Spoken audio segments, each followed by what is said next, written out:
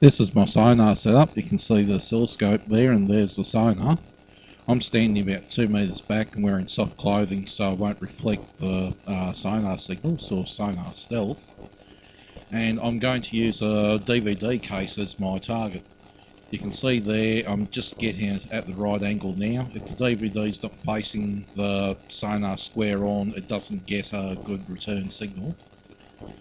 But when it's facing directly at it, you get a nice strong signal from, that's about 2 metres away, although it's hard to show in the video. You can see the echo there. It comes and goes as I change the angle. As I come closer, you can see the echo moves closer to that initial burst.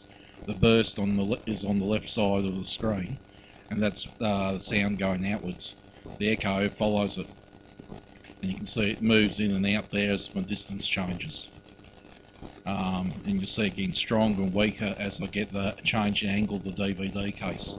There you see the output of the comparator. I've tried to filter out the 40 kHz signal, so what you see now is just the overall shape of the burst at the start and then the echoes. There's some noise there I have to get rid of, and I need to get those peaks higher so that the processor can read the distance between that first burst and the first echo. So there need to be nice, strong, clear signals without any noise.